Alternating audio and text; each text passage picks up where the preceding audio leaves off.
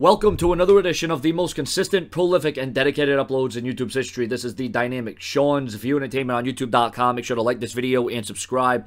I said that there was a method to the WWE's madness, and obviously so does the Wrestling Observer newsletter think the same, because according to the Wrestling Observer newsletter, go subscribe to their newsletter right now, it appears that WWE adding Dean Ambrose to the Payback main event with Randy Orton, Roman Reigns, and WWE World Heavyweight Champion Seth Rollins was a late decision, but once again, there is a method to this. It's interesting that WWE is putting all of the former Shield members in a main event already, as that was first discussed as a potential WrestleMania 32 idea. On a related note, Sunday's Fatal 4-Way match gives WWE the chance to turn both Dean Ambrose and Roman Reigns on Randy Orton.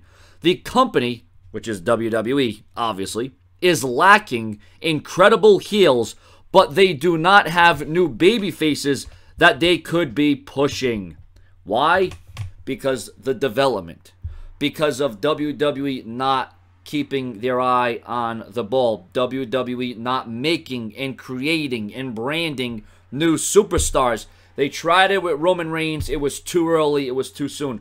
John Cena is the only proven top commodity because of the way the WWE pushed him, the way they positioned him. So now the WWE's in a spot where it's like a rock and a hard place. And hey, listen, it's not too late to build new talent. It's not too late to get new credible stars. It's not too late to get behind another superstar. And the WWE was trying to do that with Roman Reigns, but the fans revolted against it. So imagine this now. At Payback, Dean Ambrose, Roman Reigns both turn heel.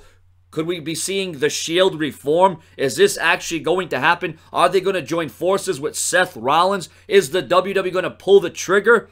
Are they going to be their own personas, or are they going to be the Shield again under the Authority, kissing the Authority's ass? Or is the Shield going to come together and do what they do and kick ass and take names? Or is it just going to be Ambrose and Reigns as a tag team and taking over the entire tag team division as the WWE Tag Team Champions? Ladies and gentlemen, your comments and your opinions on what is a very interesting way of going about things. What should happen at Payback? Subscribe.